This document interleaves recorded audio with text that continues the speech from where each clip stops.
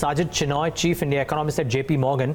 He joins in to talk about a variety of things. I want to talk to him about one, the biggest problem in the minds of investors right now world over, and that is what's happening to Turkey and the lira and the contagion effects, if any.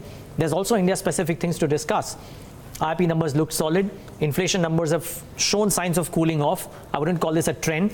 So much to speak about. He joins us right now on the show. Sajjid, so good having you. Thanks so much for taking the time out. I want to start off with the bigger issue at hand, at least in the minds of almost all of us who track markets on a day-to-day basis. And that's what's happened to the lira and the Turkish economy and the fears of contagion.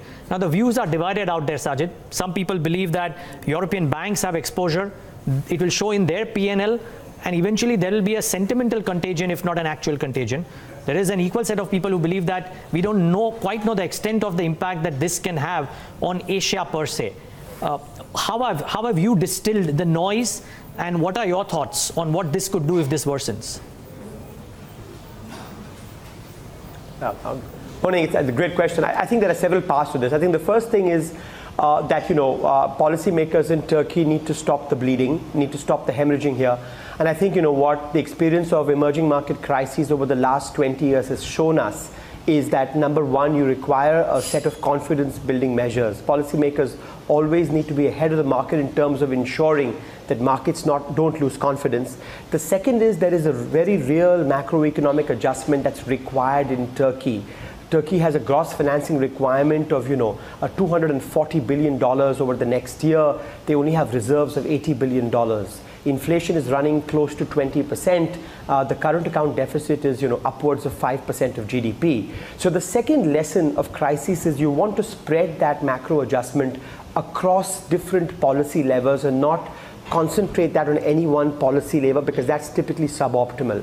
So I think what we first need to see is some set of announcements by policy makers in Turkey to just build confidence again. We need something on monetary policy, something on fiscal policy, something on how the debt repayment will be managed. I think if that is done to start with, that could, reverse sentiment to some extent. Number two, we need a very real macro adjustment over the next year. And the question mark is, how prepared is Turkey to accept lower growth to restore macroeconomic stability? These are difficult and important questions, but that's what's the need of the hour. In terms of contagion, I think at least on Asia, the direct impact of contagion is very, very limited. The exposure of Asian banks to Turkey, very limited. The exposure is more from European banks and banks in the Gulf. There's about $200 billion of liabilities there and an unknown amount of derivatives. But I think mainly the contagion to the rest of the world is going to be through sentiment. And I think emerging markets with current account deficit countries like India, South Africa, Brazil have gotten buffeted by two or three phenomena in the last month. One is a stronger dollar because US growth has been so strong. The second has been a weaker Chinese currency because China is worried about a trade war. And the third now is that one of its peers, so to speak, is under pressure.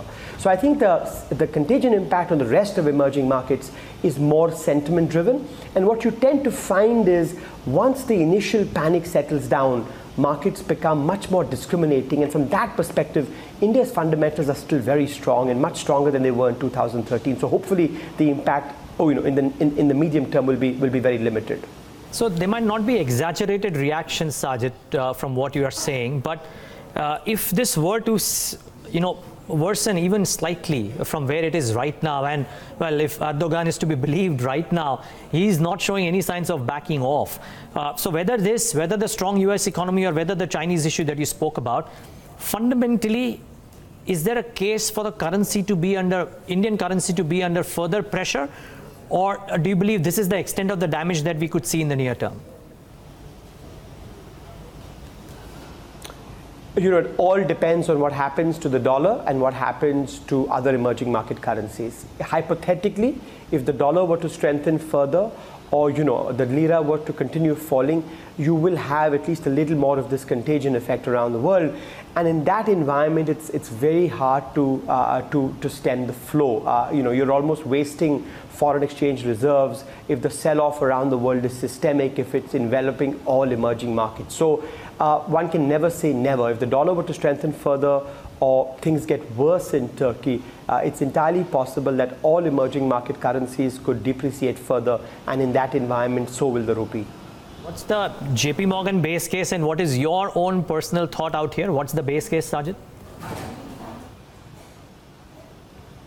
I think it's less meaningful to talk about a bilateral dollar-rupee rate. I know psychologically that's important. But from an economy-wide perspective, I think what policymakers and central banks look at are what is the trade-weighted rate, right? So it's entirely possible that if the rupee were to weaken going forward, just in line with all of its trading partners, then yes, the rupee could be weaker against the dollar, but against a broad basket of currencies, which is what matters for the economy, the rupee would still be at the same level. I think the RBI and other central banks look at those trade-weighted rates. So in other words, if other trading partner currencies weaken and the dollar were to strengthen, I don't think there should be any sanctity to say that the rupee should not go below 70 or 71. It will depend entirely on relative currency movements. So I think, therefore, with all these moving pieces, it's not meaningful to have today a target on what the dollar-rupee rate is going to be. It's going to depend on how other currencies pan out. I mean, people speculated the rupee will not breach 69, and it breached 69 easily in one day because there was so much stress around the world. I'll just say one more thing, Neeraj. One is that if you look at this trade-weighted rate, the Indian currency has actually strengthened a lot, not weakened. Between 2014 and 2018, the trade-weighted rupee in real terms appreciated almost 20%. Right? In the last 6 months, it has, on a trade-weighted basis, given up only 6% of that. So we're still much stronger compared to 2014, and therefore, from the standpoint of competitiveness, it's not a bad thing if the rupee were to gradually, this has to be gradual and calibrated, if the rupee were to gradually weaken, at a minimum, it would need to weaken as much as its trading partners. Yeah, and excuse me, Sajjid, if I sounded like I was asking for a level. I wasn't, just wanted to know your base case. But, Sajjid, I remember the last year, the JPM conference, you guys and your teams were amongst the first ones to talk about, one, the equities and how they might be reaching a bit of a peaking point, but two, also flagging off the fact that the leeway for foreigners to buy into Indian bonds was so restricted that at some point of time the yields will move up from where they were, and I believe they have. My question to you is, that problem seems to be behind us. The last 4 odd months, the last 2 odd policies, while we moved from 7 to 7.8, 7.9, we seem to be in or around those levels now for the last couple of months at least, and 2 policies have gone by since then. What's your sense of what happens in the near term, especially with the kind of data that we've seen coming out yesterday? So my sense is, we've had a string of quite strong core inflation momentum prints for the last 6 months, and I think that's what got people concerned, because now if you look ahead and look at inflation in the first half of 2019, the Reserve Bank of India itself believes that inflation is going to be close or above 5%, meaningfully above the 4% inflation target. Now, I think yesterday's print gives everybody some relief here. I think the headline print undershot expectations, but I think the more important information was contained in the details. And what you found is the internals of the print were even softer. What will give policymakers a lot of relief, what we saw yesterday was the momentum of core inflation, month on month, seasonally adjusted, which had been tracking 0.5% for 8 months, which in other words, that's a 6% annualized rate. That 0.5% momentum in June was revised down to 0.2, and in July that fell further to 0.1. So at least for 2 months in a row, you've seen the momentum of core inflation gap down. Now, it's too early to call victory. In the past, we've seen a couple of months of soft momentum and then things pick back up. So let's wait and see if this trend persists. Complementing that was the fact that you're not seeing any big food price increases yet. The seasonal increase in food prices this year is more muted than typical, and we've not seen any impact of MSPs just as yet on paddy, for example. So all told, I think from an RBI's perspective, a good inflation print, and I think with the RBI having moved in back-to-back meetings, unless there are some very large unforeseen developments, I think yesterday's print gives the central bank enough space to stay on hold at the October policy review. Sajjid, my last question, because of the lack of all-comprehensive data that the IIP may have, maybe capturing. In the recent past, a lot of people have stopped giving credence to the IIP release, though the release, the last one that came out, seemed to be very impressive. Have you read into it, or are you reading something into this? Yeah, you're right. I think we should look at the totality of what the high-frequency data is telling us. The recent data flow has been encouraging. IIP was revised up very sharply, and inflation has been revised down a little bit. But I think if you look at the broader mix of data, here's what you find, that we had a very impressive growth recovery for about 2 quarters. And now there's this sectoral divergence where services activity seems to be holding up quite well. But industrial activity and manufacturing, despite the fact that IIP was revised up for a couple of months, is still softer than the end of last year.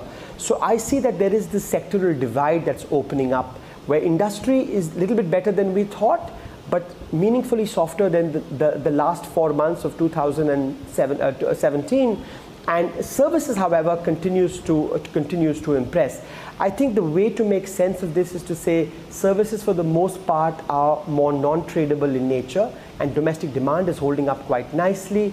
The industrial part is a little bit more levered to the export cycle. Exports have slightly disappointed, and therefore industry growth hasn't been as buoyant. I think this is the message that comes through in the credit growth data, in the PMI surveys, and the high-frequency mix more generally. Sajjid Chinoy, always a pleasure having you. Thank you so much for taking the time out today and giving us your lowdown on the bigger elephant in the room, which is the Turkish lira and the Turkey problems, but also the Indian data. Much appreciate your time. Sure thing. Well, that's the view from Sajjid Chinoy of JPMorgan. We'll of course be talking to him when their India conference is underway in the month of September as well.